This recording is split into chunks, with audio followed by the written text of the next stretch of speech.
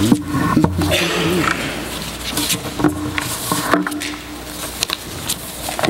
good evening.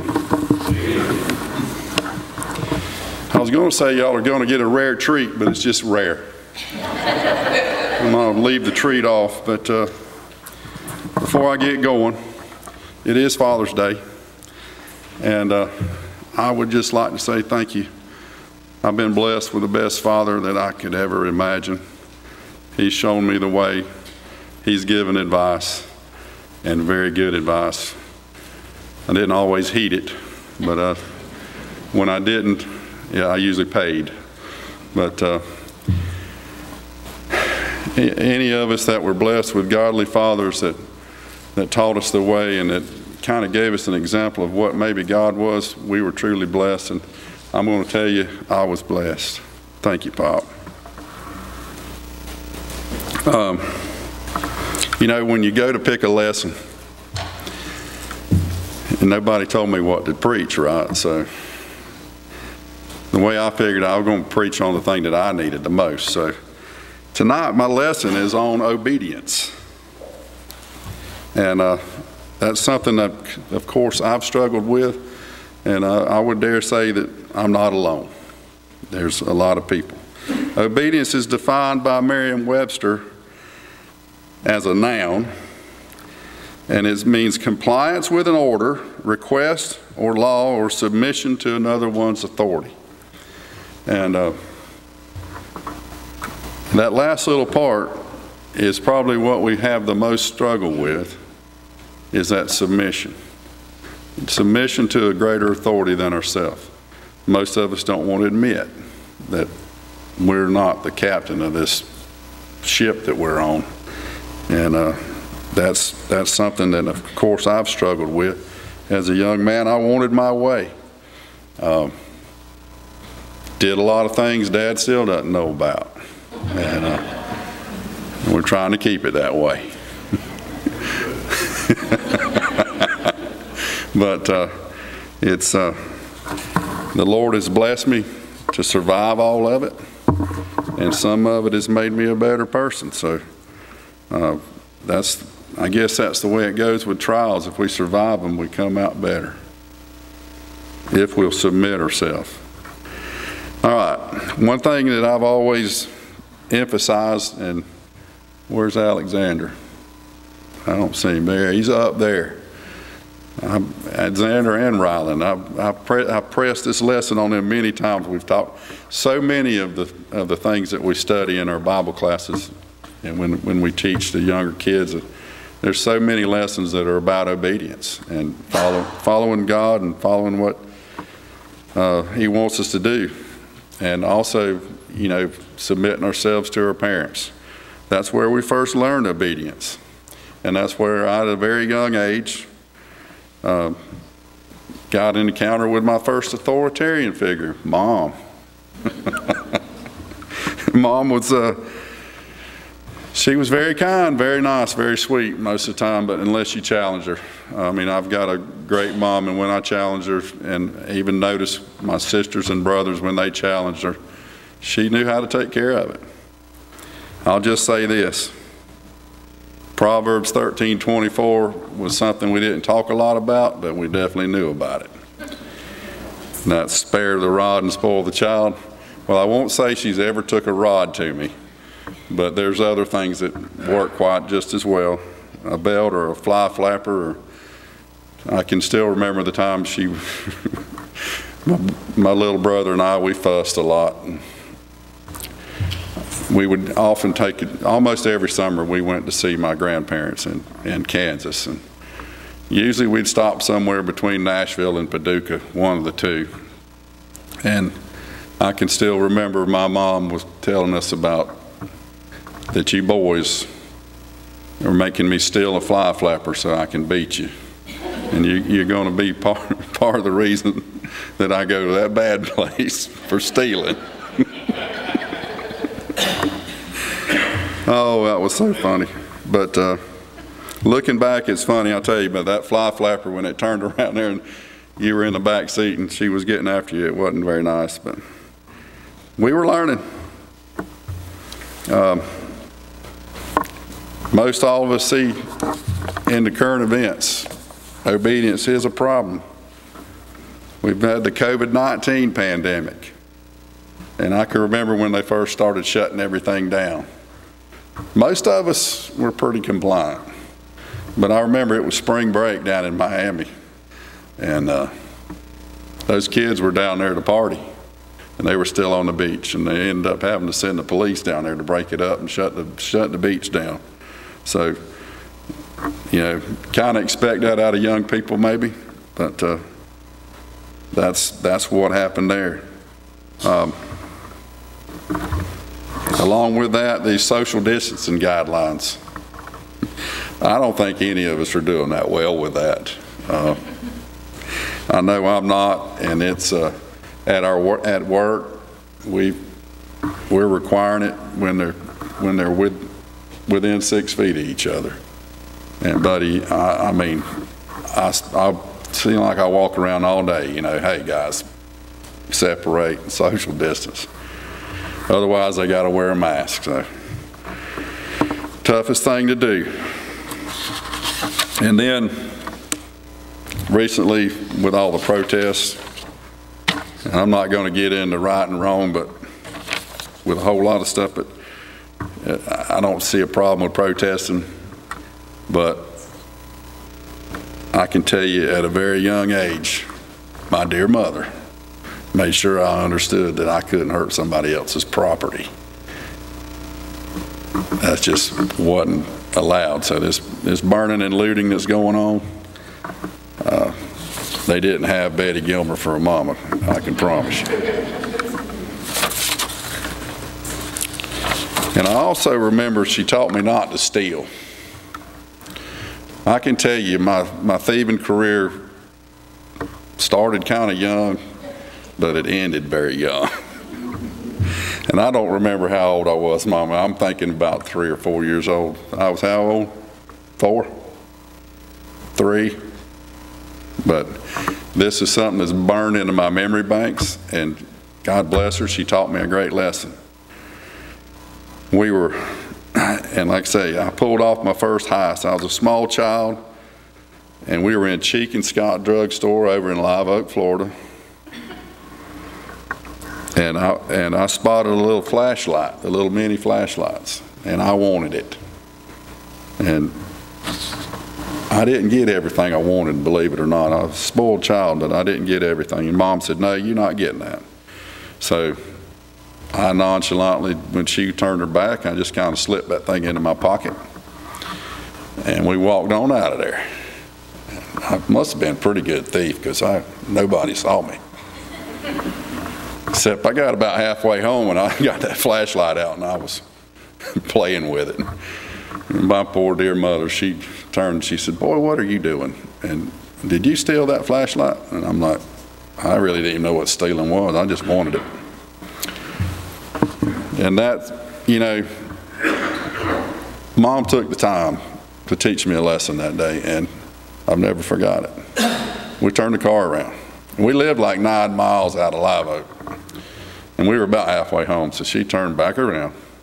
We went back up to Cheek and Scott Drug, and she marched me in there, and I had to turn that flashlight back in and apologize to that manager of that store, and she explained to me what stealing was. I can tell you, that burned in my memory. And then later that evening, I had an uncle that was a highway patrolman. And he just happened to be coming through that evening. He lived in Pensacola at the time, I think. But he just happened to be coming through that evening. And he looked at me and he said, boy, you were stealing, huh? Well, let me show you what we do with people that steal.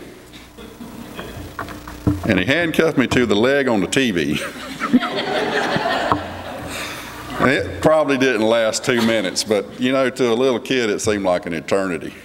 And I knew right then that handcuffs were not going to be in my future if I could help it. That feeling of being no freedom stuck in my little mind as a small child, and it's never left me. So to this day, I don't take anything At least not on purpose. I sometimes have to take pens back to work, but thanks, Mom. You taught me a great lesson.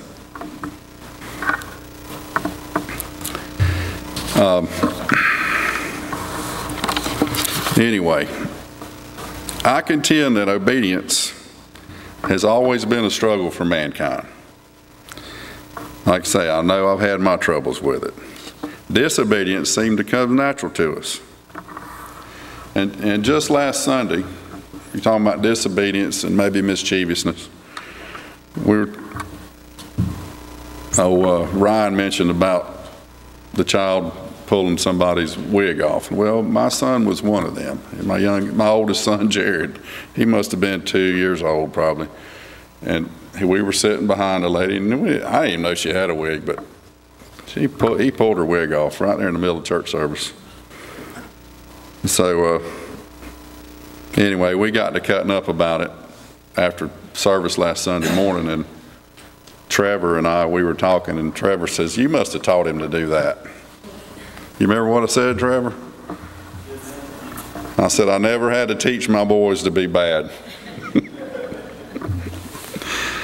That's something they get on their own, or maybe from their dad, I don't know. But it never was a challenge to have them do something bad. That never was anything I worked at. But they love to cut up and do stuff, but that's the way young children are. We have to teach them obedience. Anyway, the Bible is full of examples of disobedience. And I find it fascinating that no Bible character, and y'all can challenge me on this, but I'll say no Bible character of any substance or something that we need to know about, besides Jesus, made it out of this world without having a sin or being disobedient at some point. Adam, he got us all started off right out of the gate. Decided he needed to eat of that tree of knowledge of good and evil. Abraham, the father of the nations, the father of our faith, he struggled a few times. We're mentioning there he and Sarah were impatient about having that child for that was going to be the promised child. And they just made a pact, and he had a child with Hagar. And then there was a time he lied to the Egyptians about that Sarah wasn't his wife, that was his sister. So, and then Moses, the lawgiver, he struggled. I mean, there's a number of times that he was disobedient to the Lord, but the one thing that I always remember in Numbers 20, God told him to speak to the rock, and they would all get water, because they were out of water, and they were all upset with him, and they wondered why he brought them out there in the desert to kill them. So anyway, God said, "Well, Moses, speak to the rock." Well, he got angry and hit the rock with his staff. And for that very reason right there, he was told he would never go into the promised land. So disobedience is not anything new to man. We pretty much, I think we're kind of built that way. Tonight's lesson text, though, is on 1 Samuel 15. And Samuel comes to anoint Saul as the king of Israel and deliver a message from God to Samuel. In 1 Samuel 15, verse 2, "Thus says the Lord of hosts, I will punish Amalek for what he did to Israel. And he ambushed him on the way when he came up from Egypt. Now go to attack Amalek and utterly destroy all they have, and do not spare them, but kill both man and woman, infant and nursing child, ox and sheep and camel and donkey." Now, a lot of people have a lot of trouble with this passage sometimes. It's genocide. But I'm of the opinion that we need to trust God, and that they needed to be punished. God was going to punish them whether Samuel did it or he did it on his own. That's what was going to happen. And the way I look at it, Saul was going to be his instrument here. And like I say, God could have easily done it himself, but he had a test here for Saul. Well, Saul went out and he partially obeyed. He went out and destroyed the Amalekites, but he didn't kill everything and everybody. They brought back the best of the best, and they brought back King Agag. 1 Samuel 15:10, now the word of God came to Samuel saying, I greatly regret that I have set up Saul as a king, for he has turned his back from following me and has performed not my commandments. And then the next morning, the Lord came to Samuel again. He says, Saul went to Carmel and indeed set up a monument for himself, and he has gone around, passed by, and gone down to Gilgal. So Saul had gone out and set up his own little altar to have people worship him, I think, is the way I read this. But Samuel went to Saul, and Saul said to him, Blessed are you of the Lord. I have performed the commandment of the Lord. And then Samuel, and this is the one I always remember, Samuel said unto Saul in 1 Samuel 15:14, What then is this bleating of sheep in my ears and the lowing of oxen which I hear? Samuel knew that Saul had disobeyed God. And then Saul proceeded to blame everyone but himself. The people made me bring all these sheep and oxen back. The people made me do it. And then he also spared King Agag.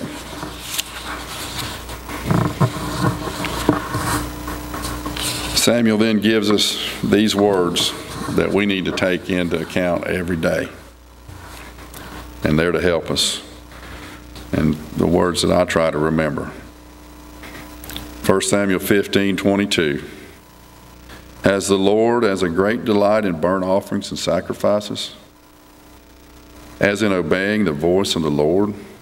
Behold, to obey is better than sacrifice, and to heed better than the fat of rams. For rebellion is the sin of witchcraft, and stubbornness is an iniquity and idolatry. Following Samuel's lead, I'd like to think that some of the root causes to lack of obedience are as follows. Number one, there's the temptation. 2, rebellion and stubbornness. And then 3, spiritual immaturity. As for temptation, we see things our eyes see things that think we're going to get pleasure from it. And it's what we desire. Saul desired adoration of people. He allowed them to bring back the spoil from the battlefield. God did not allow this in this circumstance. I mean, it was pretty common for them to bring back stuff and then sacrifice. But God was very explicit about what he wanted. He wanted these people completely wiped out. He didn't say bring back anything for a sacrifice.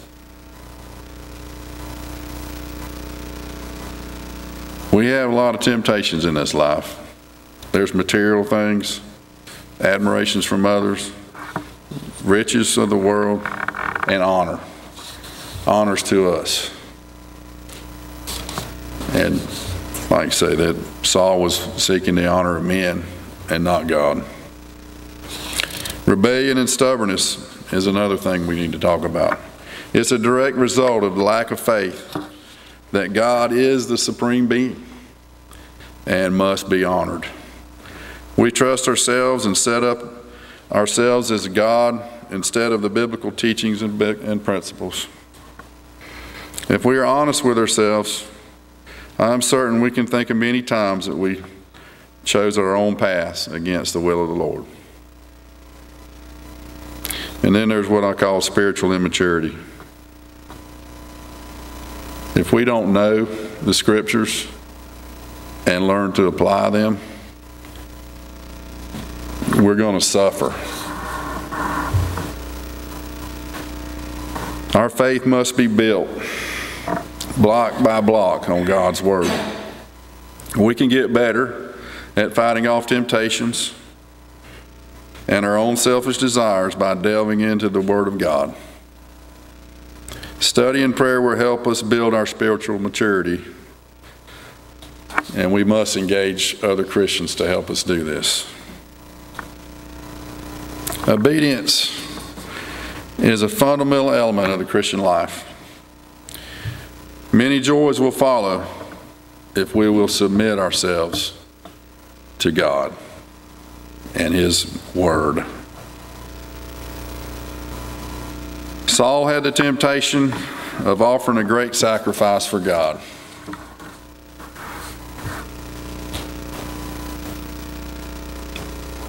We don't have that temptation anymore.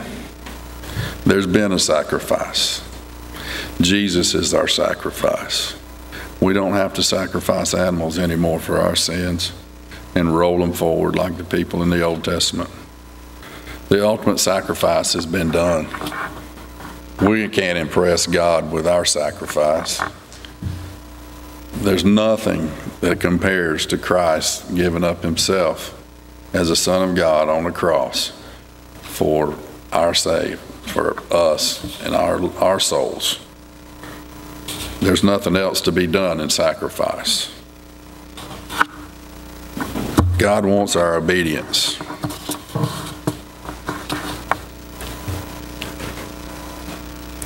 We need to submit to Him. If you haven't submitted to God, you can begin tonight. Begin now by submitting yourself to His Son, Jesus Christ, and obeying the gospel call. Hear the good news of Christ. Believe that He died for our sins. Repent of your sins. Confess His name as your Savior. And then be baptized for the remission of sins. With this beginning, and you can continue in your faith, you can build those building blocks that will continue to work toward your salvation. If you wish to submit to Christ and His will tonight, or if you have another need, that you come forward as we sing this invitation song.